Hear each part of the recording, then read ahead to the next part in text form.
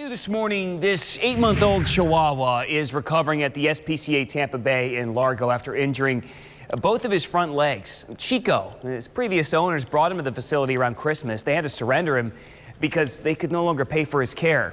After wearing some casts, getting some physical therapy, look at Chico. He's up and moving around. He's now in a foster home and we're told doing much better.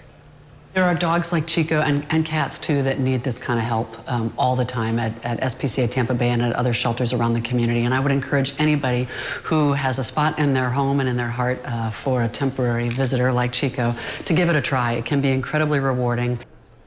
The SPCA Tampa Bay says they need foster parents. To learn more, just visit abcactionnews.com.